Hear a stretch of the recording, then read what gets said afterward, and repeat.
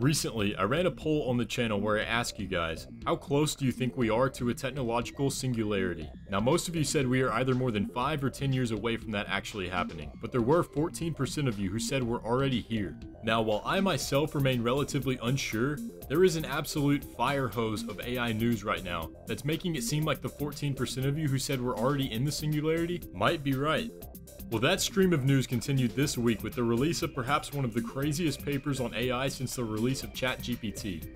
That paper was put out by Jun Sung Park and others from Stanford, as well as Carrie J. Kai and Meredith Morris of Google Research, and it's titled Generative Agents, Interactive Simulacra of Human Behavior. Now, if that headline is confusing to you, just know that we are about to dive into a paper on the first iteration of chatgpt being used to make believable simulated humans. Yes, you heard that right. Now, before we dive in, welcome to my channel TFC Tech, where we discuss fascinating topics surrounding science and technology. If you want to stay up to date on the latest and most insane stories in AI, hit that subscribe button and the like button. It really helps the channel out.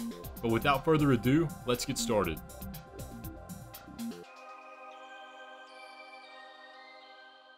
Now, to get you up to speed on the basics of this paper, let's read the introduction. Believable proxies of human behavior can empower interactive applications ranging from immersive environments to rehearsal spaces for interpersonal communication to prototyping tools. In this paper, we introduced generative agents, computational software agents that simulate believable human behavior. Generative agents wake up, cook breakfast, and head to work. Artists paint, while authors write. They form opinions, notice each other, and initiate conversations. They remember and reflect on days past as they plan the next day. To enable generative agents, we describe an architecture that extends a large language model to store a complete record of the agent's experiences using natural language, synthesize those memories over time into higher level reflections, and retrieve them dynamically to plan behavior. We instantiate generative agents to populate an interactive sandbox environment inspired by The Sims, where end users can interact with a small town of 25 agents using natural language. In an evaluation, these generative agents produce believable individual and emergent social behaviors.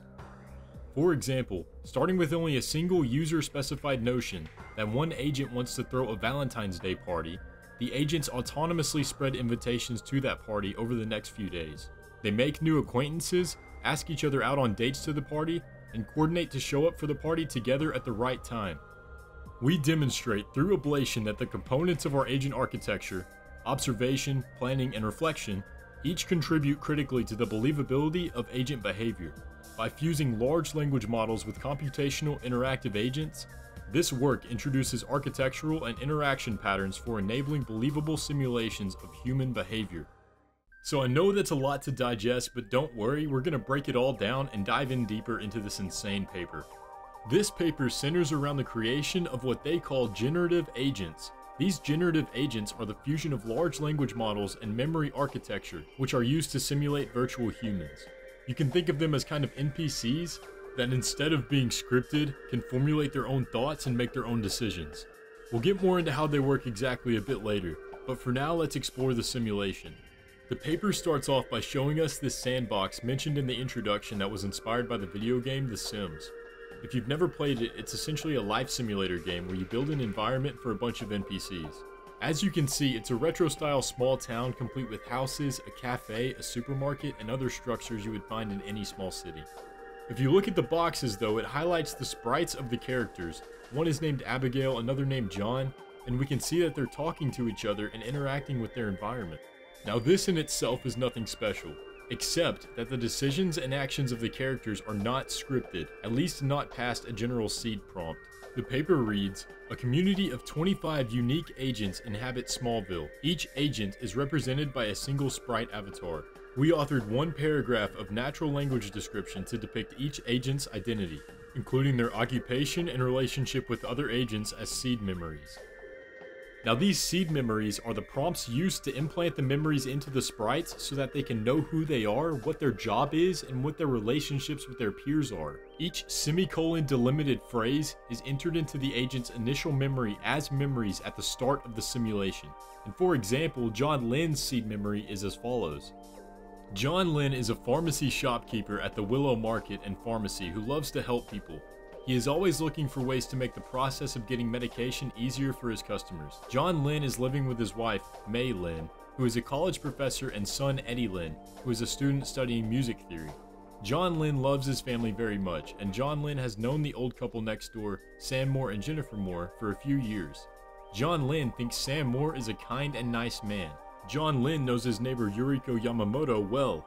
John Lin knows of his neighbors Tamara Taylor and Carmen Ortiz, but has not met them before. John Lin and Tom Moreno are colleagues at the Willows Market and Pharmacy. John Lin and Tom Moreno are friends and like to discuss local politics together. John Lin knows the Moreno family somewhat well, the husband Tom Moreno and the wife Jane Moreno.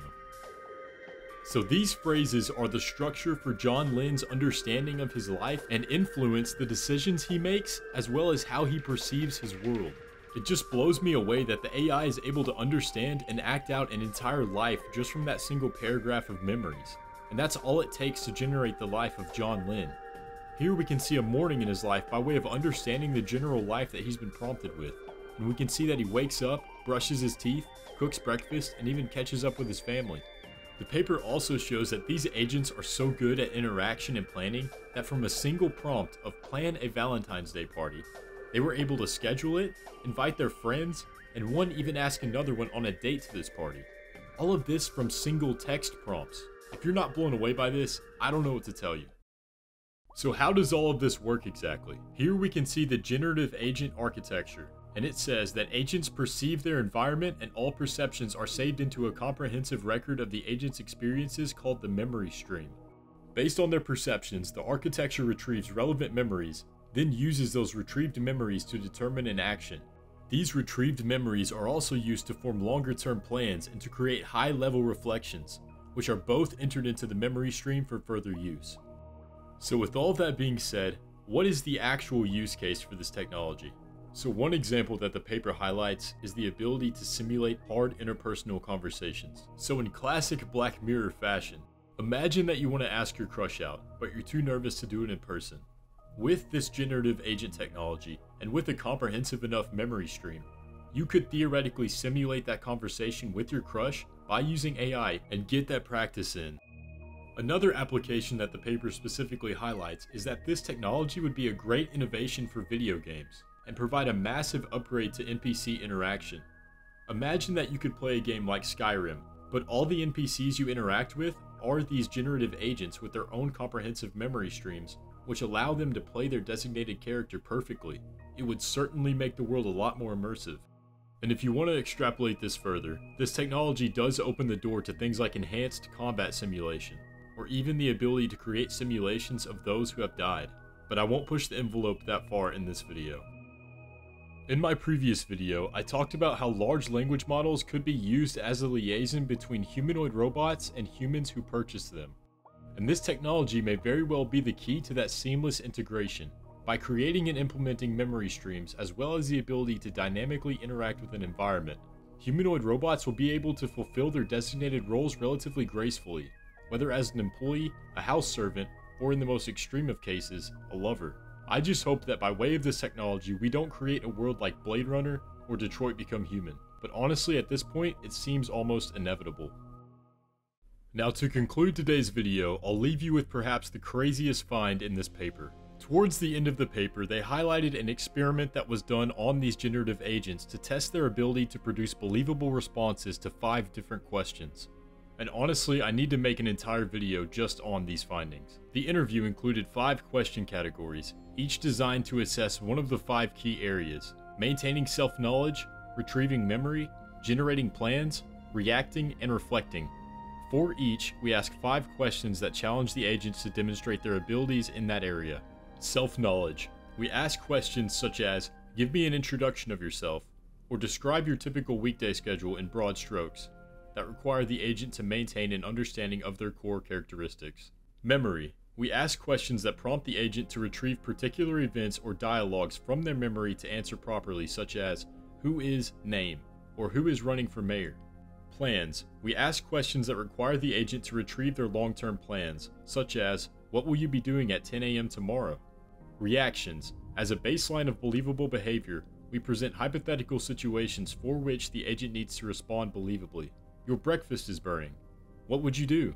And finally, reflections. We ask questions that required the agents to leverage their deeper understanding of others and themselves, gained through higher level inferences, such as, if you were to spend time with one person you met recently, who would it be and why? So what were the results of this experiment?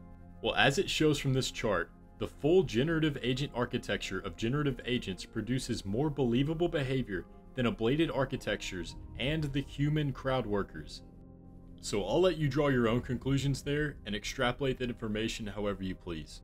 But that's going to do it for the video today, guys. Let me know your thoughts down in the comments. What do you think of this technology? Don't forget to like and subscribe to help support the channel, and I'll catch you in the next one.